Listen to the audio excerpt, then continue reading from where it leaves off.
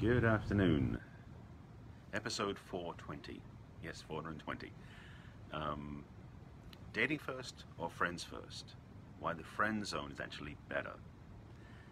And I'm actually conflating some ideas to get into one topic from a talk I did last night, but I'm jumping ahead of myself. So before I get started with that, let me start with who I am, what I'm about, why we're doing these talks, why I'm doing these talks. My name is Barry Selby. I am a best-selling author, speaker, and relationship attraction expert, and help strong, successful women find balance in love, life, and business. I'm also a passionate champion for the divine feminine, and every day I do these talks called Messages from the Masculine to Inspire the Feminine Heart. And today's topic is one of a series of conversations about love and relationships, about masculine and feminine polarity, about dating, romance, relationship, love, and all the crap that goes with it, to be blunt. Hey, yes, Tracy, gives you hope this too, yes. I'm jumping ahead of myself. So, today's topic, I do these talks every day, as I mentioned, called Messages to the Masculine to Inspire the Feminine Heart, and today's topic is number 420. Done this for a while. And today's topic actually is a conflation of a couple of other talks I did last week, but also an event I was at on Tuesday. So, to recap a little bit so you know where I am, I was at a speed dating event which I talked about yesterday, which I called mingle dating, because it's more effective to be mingling than speeding, if that makes any sense. And one of the topics we talked about last night, Tuesday night, was about dating somebody you don't know first or getting to know them as friends first. And I have a position on this, which I shared, and so we speak about it here. Hey, nice to see you, Bonnie. Thank you for being here. Yeah, it's nice to see you. Nice to be seen. So thank you. Oh, and by the way, if you're watching this on YouTube, it was originally first on Facebook Live, so those people watching me live on Facebook are actually getting to comment and I can respond to them. If you're watching me on YouTube or watching the replay on Facebook, obviously I can't interact with you. So just know that there were comments on the screen on Facebook which you won't see on YouTube. And if you're listening to this on iTunes, you won't even know about it, so skip that part. So, so I'm doing my best to repeat the comments and questions posted on the screen in Facebook Live, so that people, if you're watching or listening on another platform, you'll actually get to know who I'm talking to, and what I'm talking about. Does that make sense? Okay, back on topic. So, dating first or friends first? Why I believe the friend zone actually is a better way to be, and I actually sort of talk about it actually, where it talks about the friend zone, so I'm using that as my own label as well. So let's jump in. A week ago I talked about I did a topic called, I think it was number 413 if I remember correctly, which was the topic was why can't we be friends and why we can't be friends when it comes to dating. And I got to the point of explaining, and I'm going to hit that from another angle this time, about why friendship is more important first. Most dating platforms, venues, avenues that are out there are really focused on one thing, which is to connect you with somebody, whether it's a dating app, a dating site, a smartphone app, or it's a, thank you for the love, by the way, I love all the hearts coming up on the screen, thank you so much. The apps are focused on very narrow band of attributes. You know, it's like eligibility type stuff for the man and the woman. And of course there's the whole thing in this conversation that this is based upon integrity, because there are many people using these apps that aren't being integrity and they make stuff up. I thought it was you. Hi Betty, good to see you in my broadcast. Yes, I'm glad you like. And the challenge is that when you meet somebody through that narrow bandwidth, and we use this metaphor because it seems to line up more and more, the dating app is focusing on one level of connection, whereas friendship has a much bigger spectrum, much more widespread connection. So yes, I know it's all you with all the love. I can still answer by being on the screen, so thank you, Betty. I appreciate that. That narrow bandwidth of romance-centric, dating applicability, eligibility requirements, I'm putting one little avenue, is like looking at somebody, well, no, that's a bad analogy, I won't use that one. Oh yes, your lover is your best friend too, best friend first, absolutely. See, you are an example of what I'm talking about, so thank you for telling me that. So here's the thing. Relationships, I believe, cannot function fully, effectively, long-term when the only criteria is the eligibility, dating, matchmaking data. That frankly, that to be in a healthy relationship of any parent, actually, let's expand this to include all connections. Friendship is a very powerful part of any relationship. So let's bring back into the relationship, romantic part of the conversation.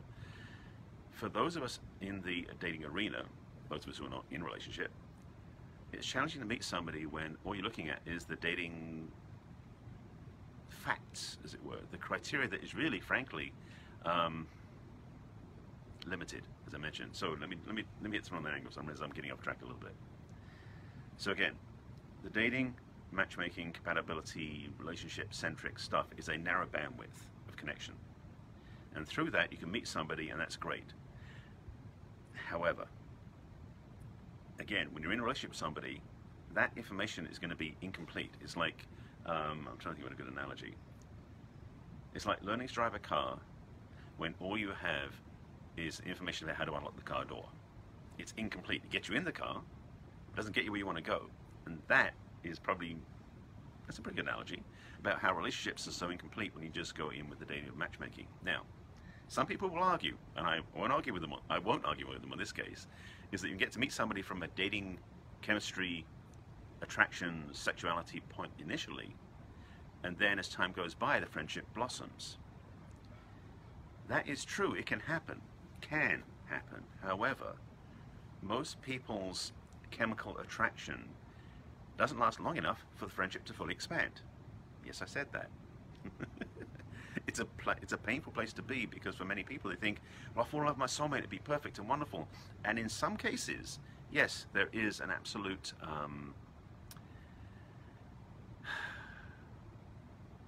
opening into friendship and communion and partnership and all these different things that people love to have, and it works beautifully. However, for the majority of people, not so much.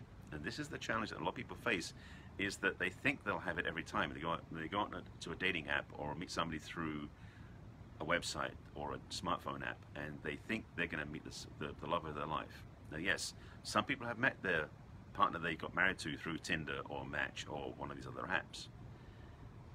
But the odds are against it. And I'm a firm believer that if you want to be in a relationship, and as Petya said in the comments, that she's in a relationship with her best friend. And I believe that if you want to have an amazing relationship, the primary focus initially is to connect. It's to get to know the person's heart. Because here's the thing. There are many relationships out there that are running still and ones that have ended, where the dysfunction, the suffering, the wounding that happened was a clear understanding there was no friendship there to start with. And I was talking about this when I was talking on Tuesday with these other participants of this event, that, and if you want to know about that event, watch yesterday's broadcast. I explained about it and talked about where I went and what it was about. But anyway, in the conversation I said the challenge is when you meet somebody, is you're in a relationship with somebody because you met them through matchmaking, that bandwidth. So when the relationship ends, there's nothing left. There's nothing there. So the relationship could be actually very incomplete, because there's no chance to explore, to really blossom and grow into a truly rich, expansive, inclusive friendship. And it's that level where you get to know somebody, because there are friends, I'm sure you have this too, I've had people who are friends in my life that after a period of time the friendship waned because there was nothing else to go on. There was no depth there that continues. It wasn't a continuous friendship, it was an incomplete plane. So, sorry Karen, great topic here. It's always been tricky for me because I don't feel attracted immediately. I feel like I never feel attracted. This is the thing, Karen. It's not a bad thing. It's a thing. It's not a bad place to be in, as long as you choose to make friendships with those people you're interested in. Because the thing is, ideally, well, let me say it this way. Let's start with like. Let's start with like. It's easier. You can meet somebody that you like a lot and have connection to. There may not be chemistry, there may not be attraction, there may not be desire to want to jump their bones or any of that sort of stuff. But you like them, and you get to enjoy expanding the heart connection and the intimacy and the friendship. And at some point in time, you suddenly go, whoa, they're attractive. That can happen. In fact, that's probably one of the best ways it can happen in a way, because the attraction is not the first thing on the list, it's the last thing on the list, which is actually easier and more effective way to have a healthy, long-term immersive, rich relationship. At least that's my belief. Now again, I'm speaking from my, even though I've written a book, I'm not the authority, I'm an authority. Let me be clear about that. I know lots of stuff. And having watched a lot of relationships and been in quite a few and studied this stuff for over 30 years, I've gotten my own flavor. That's why I've got 420 broadcasts under my belt. And I believe firmly, from my point of view, that if you want an amazing relationship, it must include and ideally begin with real friendship. That's my pulpit, or my soapbox to talk about that piece. And really, to explain another angle about why I think it's so important, is because so many times relationships can end because of a trauma or a challenge where the partnership falls apart because of a car accident or a financial challenge or another discord. And because there isn't any friendship underneath that initial attraction, people desert each other.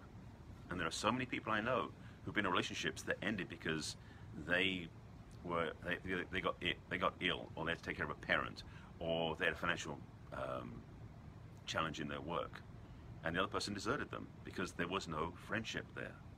This is why I firmly believe that friendship is a vital, if not the most important thing in a healthy relationship. To be with your best friend in love and life, for me, is what real, not necessarily soulmate, because I'm not a big fan of the word soulmate, but real partnership is about. That authentic twin flame, that desired connection of intimacy, of unity, and a real love that isn't about love because the sex is good. It's about love because the connection is great. And so when something happens, because things do happen in life, you'll actually be, or someone moves away. Maybe elaborate a bit more on that one. Oh, sorry, yes. Let me put that in. Thank you. If you are meeting somebody through the romantic avenues, you haven't met them as a friend first, if that person moves away, it's hard to maintain. You can do long-distance relationships to a degree, but again, the odds are against you. It's not a very easy path to follow. But again, if the friendship has been built first, the platform, the support structure, the container from which everything grows out, then if something happens, a trauma, a challenge, a tragedy, whatever those things are, it's easier to stay and to have support from your partner, which frankly, if you want a really amazing relationship, I would like to think what you want in that relationship is where, through thick and thin, you're not necessarily to a death to us part, that's another conversation I had a few weeks ago about that, but through the good times and the bad, that you'll stay together because you care about each other and you value each other beyond how good the sex is. Because sex needs to be good as well, let's be clear, but it's not the only thing. And if you're going to be together for a long time, sorry, got scratched. If you're going to be together for a long time, then your sex life will evolve. And if you go for a very long time, it may actually become more challenging. But that's planning way ahead. Again, friendship is what really brings a relationship together. It really, for me, is the undergirding what makes a relationship possible if you want to go beyond just having fun in bed. And I think most people watching my videos, and I include myself in this conversation, that's important, to have somebody to play with and enjoy the experience of being around, not just in bed. I mean, sex can be part of everything in terms of the connection, the intimacy, the playfulness, the flirtatiousness, the foreplay and everything else. But I think it works better when it's, again, undergirded by friendship. And so, as you may have guessed by my broadcast, I'm a big fan. Friendship first, romance second. Right. Just seems anything else I want to put on that, because that's really the distillation of my message. I talked about this again a week ago. I talked about why we can't be friends, why we can be friends in dating, and speaking about that as a teaching about why the romantic, or I should say the chemistry level is a limited path to play on unless you go much deeper and connect to who you really are. And this is a PS for that, or a conflation of two other topics, because this is on my mind today. And again, this was from a conversation I had on Tuesday at this event, which was a speed dating, I call it mingle dating, meetup for people. It was a cooking lesson exploration. It's actually kind of fun, but some really cool conversations happened there as well. So this is my debrief from that. I think that's it. Is there anything else I want to say on this? Any questions or thoughts? If you have any questions, by the way, and whilst you're live with me, you can definitely post them on the screen, and if I catch them if I catch them, I'll respond to them. Before I if you do have any, I'll just jump ahead and say, if you haven't seen my broadcast before, I do this every day. These are called Messages to the Masculine to Inspire the Feminine Heart. This is number 420. You can watch this in replay on Facebook on my business page, which is barryselby.author. Basically on my personal page too, but on my business page they're all collected together because there's less other stuff there. They also will show up on my YouTube channel, which you may be watching this now, which is, sorry, my channel is Barry Selby. You're welcome, Karen. YouTube channel, Barry Selby, playlist Messages from the Masculine. Also, I'm now putting this on my podcast on iTunes. Do a search for Messages from the Masculine. And I'm glad you like this. I'm glad this will help you. If you are someone who's looking for love in all the wrong places and you want some real help, get some. I recommend my services. I'm very biased. If you go to my website, which is barryselby.com, you check out all my stuff on my website. I do have places on there for the video blog, which is where these live. And if you go to the left-hand side of the menu and click on Let's Chat, you can sign up for a complimentary discovery session. Book a session, get some help, get some clarity, and I'll help you get where you want to go. That, I think, is everything. Just needs any homework on that. I usually give homework out, but the last few days I haven't had any except for yesterday. So if I give any homework, it'll be simply to, well, here's an idea for an assignment, just because I like giving homework. Your work in me can be fun. If you are someone who's had some challenges in the past, you may want to do some review of your past relationships and look where the friendship was or wasn't, where it was sex only, where it was the chemistry only, and not the true depth of connection and romance and relationship that can happen beyond that, which is friendship.